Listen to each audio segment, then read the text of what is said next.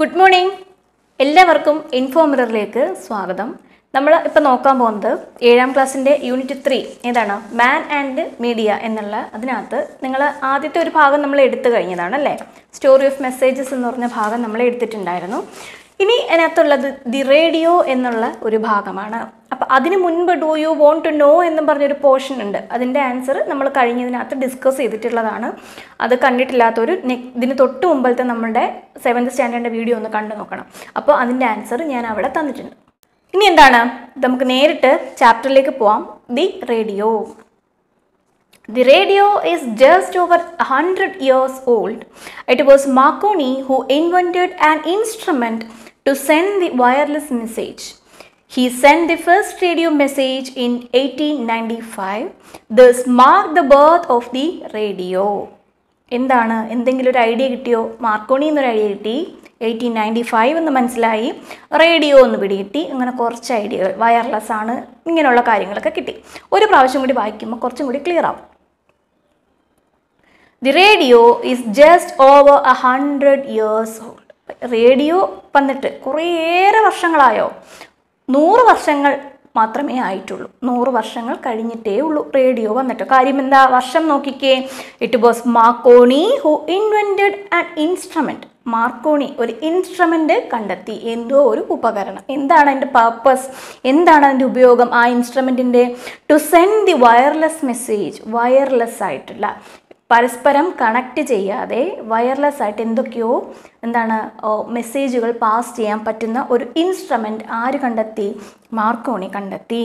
He send the first radio message. അദ്ദേഹം എന്ത് ചെയ്തു? ആദ്യത്തെ റേഡിയോ മെസ്സേജ് സെൻഡ് ചെയ്തു ഇൻ 1895. ഏത് വർഷം? 1895. അപ്പം 100 വർഷങ്ങളെ ആയിട്ടുള്ളൂ എന്ന് പറയേണ്ട കാര്യം എന്താ?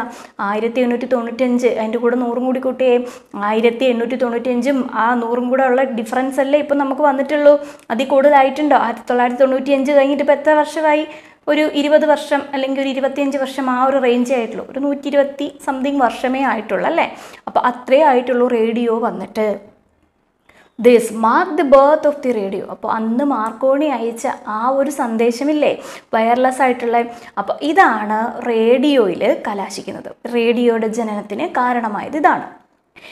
It was in fact developed from the telegraph. നമുക്ക് എന്ത് പറയാം? ഇത് ടെലഗ്രാഫിൽ നിന്നും ഡെവലപ്പായി വന്നതാണ് എന്ന് നമുക്ക് വേണമെങ്കിൽ പറയാം. It was invented by Cook and Wheatstone in 1835. അപ്പം 1835 1835 കൂക്കും വീറ്റ്സ്റ്റോണും കൂടി കണ്ടെത്തി എന്ത്? ടെലഗ്രാഫ്. അപ്പം അതിൻ്റെ ഒരു ഡെവലപ്ഡ് ആയിട്ടുള്ള, അത് വികസിച്ച് വന്ന ഒരു ഫോമാണെന്ന് നമുക്ക് എന്തിനെ പറയാം? വേണമെങ്കിൽ റേഡിയോയെ പറയാം. Later it was perfected by Morse. പിന്നീട് അതിനെ കൂടുതലായിട്ട് പെർഫെക്റ്റ് ആക്കി മാറ്റിയത് ആരാണ്? മോഴ്സ് ആണ്. ഇതിൻ്റെ കാര്യം ഈ പറഞ്ഞുകൊണ്ടിരിക്കുന്നത് ടെലഗ്രാഫിൻ്റെ കാര്യമാണ്. ഒന്നും കൂടി പറയാം. It was in fact developed from the telegraph which was invented by cook and whetstone in 1835. Later it was perfected by Morse. പിന്നീട് ഇതിനെ ആരാണ് പെർഫെക്റ്റ് ആക്കുന്നത്? മോഴ്സ് ആണ്. The word telegraph is derived from. ഇനി ടെലഗ്രാഫ് എങ്ങനെയാണ്, ആ ഒരു word telegraph എന്ന് പറയുന്ന വേർഡ് എങ്ങനെയാണ് ഉണ്ടായത്? ഡിറൈവ് ചെയ്യുന്ന എന്തിൽ നിന്നാണ് അതിന് ഉത്ഭവം എന്ന് പറയുന്നു. The word telegraph is derived from the 2 Greek words. 2 Greek വേർഡ്സിൽ നിന്നാണ് ഏത് വാക്ക് ഉണ്ടായത്? ടെലഗ്രാഫ് എന്നുള്ള വാക്ക് ഉണ്ടായത്. അപ്പോൾ ഏതൊക്കെയാണ് 2 Greek words? Greek words Tellis which means distant. അപ്പോൾ ടെലസ് എന്ന് പറയുന്ന വേർഡിൻ്റെ അർത്ഥം എന്താണ്? ടെലഗ്രാഫ് എന്നുള്ളതിൻ്റെ ടെലസും പിന്നെ ഏതാണ് ഒരു വാക്ക്? ഗ്രാഫോയും. ഇങ്ങനെയുള്ള 2 വാക്കുകൾ ചേർന്നാണ് ടെലഗ്രാഫ് എന്നൊരു എന്താണ് വേർഡ് ക്രിയേറ്റ് ചെയ്യുന്നത്, ഡിറൈവ് ചെയ്ത് എടുക്കുന്നത്. അപ്പോൾ അത് ഈ 2 എണ്ണത്തിനും ഒരു അർത്ഥവുമില്ലാത്ത 2 എണ്ണമാണോ നമ്മൾ കമ്പൈൻ ചെയ്യുന്നത്? അല്ല, ഇതിന് 2നും എന്തൊക്കെയോ അർത്ഥങ്ങളുണ്ട്. അപ്പോൾ എന്താ നോക്കിയേ, ടെലസ് എന്ന് പറയുന്നതിൻ്റെ അർത്ഥം എന്താണ്? ഡിസ്റ്റൻറ്റ്. അപ്പോൾ ആലോചിച്ച് നോക്കിയേ, നല്ല ബുദ്ധിപരമായിട്ടാണ് ആ വേർഡിൻ്റെ മീനിങ് കണ്ടുപിടിച്ചത്. ദൂരെ നിന്ന് അയക്കാൻ പറ്റുന്ന മെസ്സേജുകൾ എന്നുള്ള ഒരു കോൺസെപ്റ്റാണ് ആ വേർഡിന്. അപ്പോൾ എങ്ങനെയാ? ടെലസ് എന്താണ്? ഡിസ്റ്റൻ്റ് ആണ്. അതുപോലെ ഗ്രാഫോയുടെ മീനിങ് എന്താ? To right. ദൂരെ നിന്ന് എഴുതി അയക്കാം അല്ലേ? എന്താ? സന്ദേശം. The invention of the telephone by Alexander Graham Bell. Telephone ആര് കണ്ടെത്തി? Alexander Graham bell. In the year, ഏത് വർഷം? 1876. ഏത് വർഷമാണ് ടെലിഫോൺ കണ്ടുപിടിച്ചത്? ആര് കണ്ടുപിടിച്ചു? Alexander Graham bell. വർഷം ഏത്? 1876. 1876. Was another revolutionary step in the field of communication. അല്ലേ? കമ്മ്യൂണിക്കേഷൻ, പരസ്പരം സന്ദേശങ്ങൾ കൈമാറുന്ന, ആശയവിനിമയം നടത്തുന്ന നമ്മുടെ ഒരു കമ്മ്യൂണിക്കേഷൻ എന്ന് പറയുന്ന ആ ഒരു മേഖലയിലെ ഏറ്റവും മഹത്തായ കണ്ടുപിടുത്തങ്ങളിൽ ഒന്നാണ് എന്ത്? ഫോണിൻ്റെ കണ്ടുപിടുത്തം. അല്ലേ? ഫോണില്ലാതെ ഇപ്പോൾ ജീവിക്കാൻ പറ്റുന്നുണ്ടോ? ഇല്ല. ഇറ്റ് ബിക്കെയിം, അന്ന് കണ്ടുപിടിച്ചത് എന്താണ്? ടെലിഫോൺ ആണ്, മൊബൈൽ ഫോണിൻ്റെ കാര്യമല്ല പറയുന്നത്. It become more popular because, അപ്പോൾ എന്തുകൊണ്ടാണ് ഫോൺ ഏറ്റവും കൂടുതൽ പോപ്പുലർ ആവാനുള്ള കാര്യം എന്താ? നമ്മളൊരു ലെറ്റർ എഴുതുമ്പോൾ കുറേയേറെ കാര്യങ്ങൾ പറഞ്ഞ് നമ്മൾക്ക് എന്താ അയക്കുക ചെയ്യുന്നത്, എപ്പോഴെങ്കിലും അതിൻ്റെ റിപ്ലൈ കിട്ടുക ചെയ്യുന്നത്. ഇവിടെ പ്രത്യേകത എന്താണ്? സ്പോട്ടായിട്ട് റിപ്ലൈ കിട്ടും. അത് മാത്രമാണോ ഉള്ളത്? അല്ല. നമ്മൾക്ക് നമ്മൾ ആരുടെ സൗണ്ടാണോ കേൾക്കാൻ ആഗ്രഹിക്കുന്നത് അവരുടെ ശബ്ദം നമുക്ക് കേൾക്കാം. അവരുടെ വോയിസിൽ തന്നെ അവർ പറയുന്ന കാര്യങ്ങൾ നമുക്ക് കേൾക്കാൻ പറ്റുന്നു. പിന്നെന്താണ്? കാര്യങ്ങൾ പെട്ടെന്ന് ചോദിക്കാൻ പറ്റുന്നു. ഇതിപ്പോൾ നമ്മൾ പണ്ടൊക്കെ ഗൾഫിലൊക്കെ കത്തയക്കുമ്പോൾ, ഞാൻ നേരത്തെ അത് തന്നെ പറഞ്ഞല്ലേ, അത് വിട്ട് ഗൾഫ് വിട്ട്. അപ്പോൾ നാട്ടിലായിക്കോട്ടെ, നമ്മൾ ഒരാൾക്ക് ലെറ്റർ അയക്കുമ്പോൾ നമ്മൾ കുറച്ച് കാര്യങ്ങൾ പറഞ്ഞ് എഴുതി അങ്ങോട്ട് അയക്കും. അതിന് ശേഷമായിരിക്കും അമ്മ ചോദിക്കുന്നത്, എന്താ നീ ഇല്ല കാര്യം പറയാൻ പറഞ്ഞിട്ടുണ്ടോ? അപ്പോൾ നമ്മളെന്താ പറയുക? അയ്യോ മറന്നുപോയി. പിന്നെ കുറച്ച് ദിവസം കഴിഞ്ഞിട്ട് ആ ലെറ്റർ ഓൾറെഡി അവിടെ എത്തിക്കണം. പിന്നെ നമ്മൾ വീണ്ടും ഒരെണ്ണം എടുത്ത് എഴുതിയൊക്കെ എത്തിക്കണം. അതുപോലെയാണ് ഫോൺ. അല്ല, നമ്മളെല്ലാവരും കൂടെ ഫാമിലി, ആദ്യത്തെ സമയത്തൊക്കെ മൊബൈൽ ഫോണിന് മുമ്പ് ഈ ടെലിഫോൺ വരുന്ന സമയത്തൊക്കെ ഫാമിലി എല്ലാവരും കൂടി ഇരുന്നാണ്. ഓരോരുത്തർക്കും ഒരു സെൻറ്റൻസ് പറയാനൊക്കെ കിട്ടും. പക്ഷെ എന്താ, എല്ലാവർക്കും മറ്റുള്ളവരുടെ സൗണ്ട് കേൾക്കണം.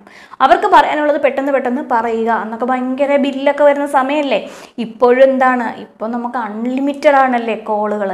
അപ്പോൾ എത്ര കാര്യം വേണമെങ്കിലും പറയാം. വിളിച്ചിട്ട് തീർന്നപ്പോഴാണ് വേറൊരു കാര്യം ഓർമ്മ വന്നത്. അപ്പം തന്നെ നമ്മൾ എന്ത് ചെയ്യും? ഫോൺ എടുത്ത് വീണ്ടും വിളിച്ചിട്ട്, അയ്യോ ഞാനൊരു കാര്യം പറയാം മറന്നുപോയേ എന്ന് പറഞ്ഞ് വീണ്ടും പറയും. മറുപടിക്ക് നമ്മൾ വെയിറ്റ് ചെയ്യണോ? ഇല്ല, അപ്പം തന്നെ മറുപടിയും കിട്ടുന്നുണ്ട്.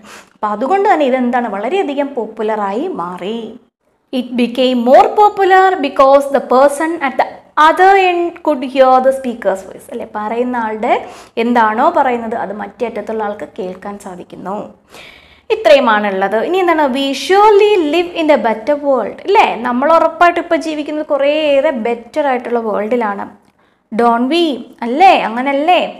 Imagine waiting for a fortnight or more for a message to reach us. എന്താ, കുറേയേറെ കാലം നമ്മളിങ്ങനെ കാത്തിരിക്കുക, എന്താ ഒരു മെസ്സേജ് നമ്മുടെ അടുത്തേക്ക് എത്താനായിട്ട്. അങ്ങനെ ഒരു കാലഘട്ടം ചിന്തിച്ച് നോക്കിക്കേ. Look at the cartoon below. താഴെ ഒരു കാർട്ടൂൺ തന്നിട്ടുണ്ട്. What idea do you get? ഇതിലൂടെ നിങ്ങൾക്ക് എന്ത് ഐഡിയ ആണ് കിട്ടുന്നത്? കാർട്ടൂൺ എന്താണ്? ഒരു വീടിൻ്റെ ലിവിങ് ഏരിയ, ക്ലോക്ക് ഉണ്ട്, ടി വി ഉണ്ട്, സെറ്റി ഉണ്ട്, റിമോട്ട് നെഞ്ചോട് ചേർത്ത് പിടിച്ചുകൊണ്ട് ആരിയ്ക്കുന്നു? ഗൃഹനാഥൻ ഇരിക്കുന്നു. അപ്പോൾ അദ്ദേഹം എന്തായിരിക്കും കാണുക? ഒബ്വിയസ്ലി വാർത്തയായിരിക്കും. അല്ലേ? നമുക്ക് നമ്മുടെ വീട് ഓർമ്മ വരുന്നില്ലേ? ഉണ്ട്. അച്ഛൻ വാർത്ത മാത്രം കാണുന്നു, സീരിയൽ കാണാൻ അമ്മ നിൽക്കുന്നു, കാർട്ടൂൺ കാണാൻ പിള്ളേർ നിൽക്കുന്നു, പിന്നെ ദേവിയുടെ എന്തെങ്കിലും പരിപാടി കാണാൻ, അല്ലെങ്കിൽ എന്താ ജയ് ഹനുമാനോ അല്ലെങ്കിൽ ഒരു ശിവൻ്റെ പരിപാടിയോ അതുപോലെ എന്തെങ്കിലും അങ്ങനെയുള്ള കാര്യങ്ങൾ, പുരാണങ്ങൾ കാണാൻ ഒരു മുത്തശ്ശി നിൽക്കുന്നു. ഇങ്ങനെയുള്ള കാര്യങ്ങൾ. ചിലപ്പോൾ എന്താ ഒരു യങ്സ്റ്റർ നിൽക്കുന്നു, എന്തിന്? ക്രിക്കറ്റ് കാണാനായിട്ട് ഇങ്ങനെ നിൽക്കുന്നു. എല്ലാവർക്കും കൂടെ ഒരേ ഒരു ടി വി, ഒരേ ഒരു റിമോട്ട്, ആകെ അടിപിടി. അല്ലേ? ഇവിടെ എന്താണ്? Let me see the cartoon please. കുട്ടി എന്താ? എനിക്ക് കാർട്ടൂൺ കാണണം. I must see the cricket match. അപ്പോൾ ആൺകുട്ടി എന്ത് പറഞ്ഞു? എനിക്ക് എന്ത് കാണണം? ക്രിക്കറ്റ് കാണണം. I have my favourite serial now let me see it. അപ്പോൾ അമ്മ എന്താ പറയുന്നത്? എൻ്റെ ഇഷ്ടപ്പെട്ട സീരിയൽ ആകെപ്പാടെ ഞാൻ കാണുന്നത് 7 മണി തൊട്ട് 10 മണി വരെ. എത്ര സീരിയലുണ്ട്? എല്ലാം കൂടെ എണ്ണി നോക്കുമ്പോൾ ഒരു 5-6 വരും. അല്ലേ? ഞാൻ എപ്പോഴും ചോദിക്കും കാണുന്നവരടുത്തൊക്കെ, നിങ്ങൾ കഥാപാത്രങ്ങളും കഥകളും ഒന്നും തിരിഞ്ഞു പോത്തില്ലേ എന്ന് ചോദിക്കും. ഞാൻ കാണാറില്ല, അതുകൊണ്ട് തന്നെ പറയുകയാണ്. അങ്ങനെ കണ്ടിട്ടില്ല വലുതായിട്ട് സീരിയൽ. കണ്ടിട്ടേ ഇല്ലെന്ന് പറയുന്നില്ല, 1-2 എണ്ണം കണ്ടിട്ടുണ്ട്. വെറുതെ ലെഷറായിട്ടിരുന്ന സമയത്ത് വീട്ടിലുള്ളവർ കാണുന്ന കൂട്ടത്തിൽ കണ്ടിട്ടുണ്ട്. അല്ലാതെ സീരിയലിന് അഡിക്ഷൻ അല്ല. ഇപ്പം ഞാൻ ഒന്നും കാണാറില്ല.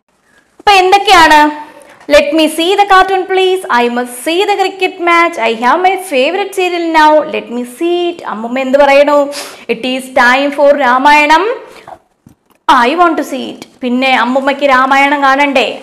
അങ്ങനെയുള്ള കുറേ ആവശ്യങ്ങളുമായിട്ട് ഫാമിലി മെമ്പേഴ്സ് ഒക്കെ എത്തും. ഒരു ടി വി, ഒരു 3-4 റിമോട്ട് ഉണ്ടായിരുന്നെങ്കിൽ കൊള്ളായിരുന്നു. അല്ലേ? Let us discuss. What does the grandmother like to watch? Grand മദറിന് എന്താ കാണണ്ടേ? The grandmother likes to watch the Ramayana.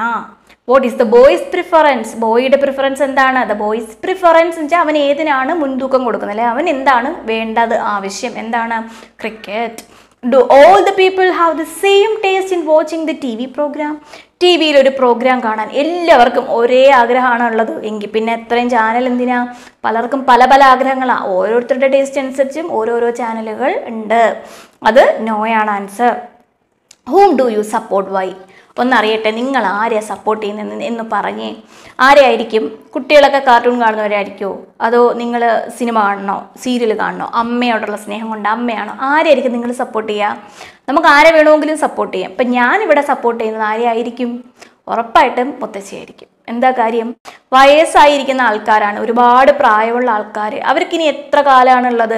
അപ്പം അവരുടെ ആഗ്രഹങ്ങളാണ് കൂടുതൽ നമ്മൾ മുൻതൂക്കം കൊടുക്കേണ്ടുന്നത്. എൻ്റെ ഒരു ഒപ്പീനിയൻ അതാണ്. ഞാനിവിടെ വീട്ടിലായാലും അങ്ങനെ തന്നെയാണ് പറയാം കൂടുതലും. കാര്യം പ്രായമുള്ള ആൾക്കാർ എന്ന് പറയുമ്പോഴത്തേക്കും എന്താ, അവരുടെ ജീവിതം ഏകദേശം കഴിയാറായി. അപ്പം അവർക്ക് എന്തെങ്കിലും ആഗ്രഹങ്ങൾ ഉണ്ടെങ്കിൽ അത് നമ്മൾ സാധിച്ചു കൊടുക്കണം. ഇല്ലെങ്കിൽ നമുക്ക് പിന്നീട് എന്ത് തോന്നും, അവരുടെ കാലം കഴിയുമ്പോൾ നമുക്ക് പിന്നീട് ഒരു കുറ്റബോധം വരും. എന്താ, അയ്യോ അന്ന് എന്നോട് മുത്തശ്ശി അല്ലെങ്കിൽ മുത്തശ്ശൻ അങ്ങനെ ചോദിച്ചിട്ട് ഞാൻ ചെയ്തില്ല, ഞാൻ കൊടുത്തില്ല എന്നുള്ളത് ഒരു കുറ്റബോധമായി മാറും. അതുമല്ല, അങ്ങനെയുള്ള അവരുടെ എന്താണ് ജീവിതം തീരാറായിരിക്കുന്ന സമയത്ത് അവരെ സന്തോഷിപ്പിച്ച് മാത്രം അവരെ ഭൂമിയിൽ നിന്നും യാത്ര അയക്കണം എന്നുള്ളതാണ് ഞാൻ പറയുന്ന കാര്യം. അപ്പം നിങ്ങൾക്ക് എന്താ ഇഷ്ടമെന്ന് വെച്ചാൽ നിങ്ങൾക്ക് നിങ്ങളുടെ ഇഷ്ടം പോലെ, നിങ്ങൾക്ക് കാർട്ടൂൺ കാണുന്നതാണ് പ്രിഫറൻസ് എങ്കിൽ നിങ്ങൾക്ക് അത് തന്നെ പറയാം, നിർബന്ധമൊന്നുമില്ല.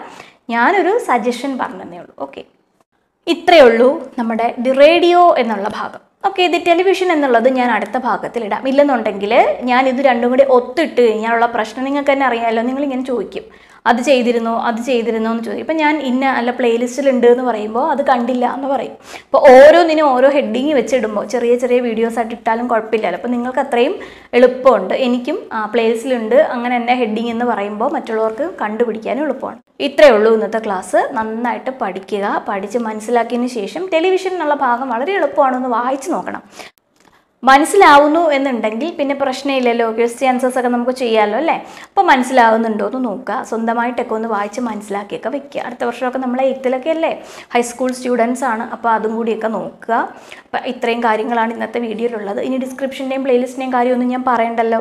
ഓക്കെ, നിങ്ങൾക്ക് എല്ലാവർക്കും അറിയാമെന്ന് വിശ്വസിക്കുന്നു. പിന്നെ ചാനൽ സബ്സ്ക്രൈബ് ചെയ്യുന്ന ആരും ഞാൻ പറയുന്നില്ല. നിങ്ങളുടെയൊക്കെ ഇഷ്ടം പോലെ സബ്സ്ക്രൈബ് ചെയ്യുകയോ ലൈക്ക് ചെയ്യുകയോ ഡിസ്ലൈക്ക് ചെയ്യുകയോ ഒക്കെ ചെയ്യാം. ഡിസ്ലൈക്ക് ചെയ്യുമ്പോൾ എന്തുകൊണ്ടാണ് എന്ന് നിങ്ങളൊന്ന് താഴെ മെൻഷൻ ചെയ്താൽ വലിയ സന്തോഷമായിരിക്കും. ഓക്കെ, അപ്പോൾ കമൻസ് ഒക്കെ ഇടുന്നതിനൊക്കെ വളരെ നന്ദിയുണ്ട്. വാട്സപ്പിലൊക്കെ ഒരുപാട് മെസ്സേജുകൾ വരുന്നുണ്ട്.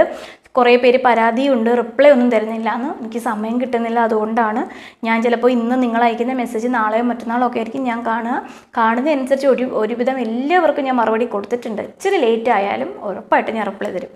ഓക്കെ, ഇത്രയും കാര്യങ്ങളേ ഉള്ളൂ. നന്നായിട്ട് പഠിക്കണം. All the best.